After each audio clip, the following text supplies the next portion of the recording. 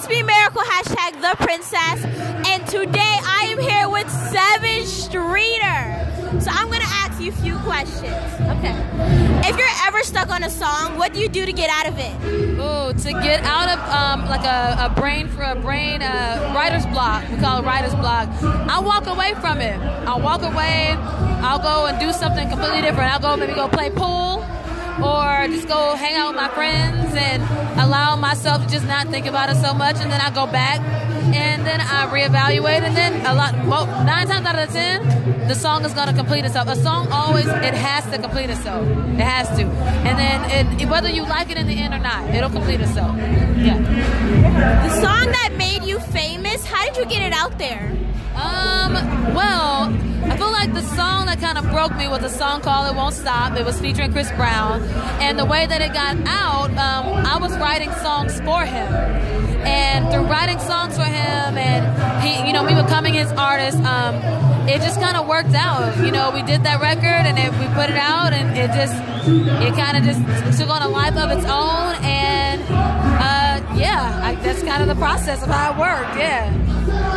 How did you know you could become a singer? Well, I've always loved singing. I've loved singing since I was like 10 years old, well, younger than that. But I started taking it really serious at the age of 10. I was on this show, this talent competition show called Showtime at the Apollo. And ever since I did that, it was kind of like, okay, I had like the bug. I had the singing bug, and I knew I had to just sing. I've known it since a little girl. I grew up singing in church. Yeah. What's the best part about being a celebrity?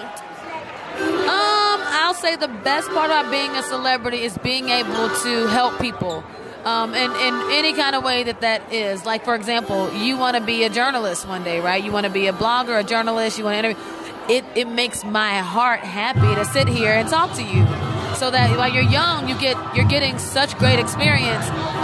You're very professional, you're very organized, and I love that. I love that I get to sit here and talk to you because, as you get older, when you grow up, you'll have all of this experience under your belt, and I'm happy to be a part of your experience. What was your favorite song growing up? Ooh, I had a couple of them.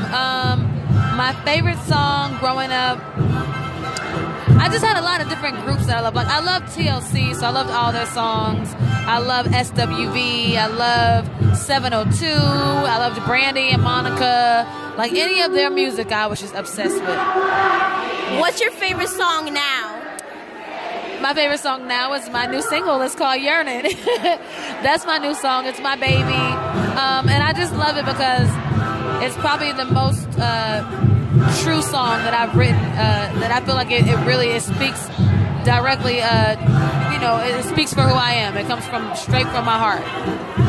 Thank you so much. Thank you.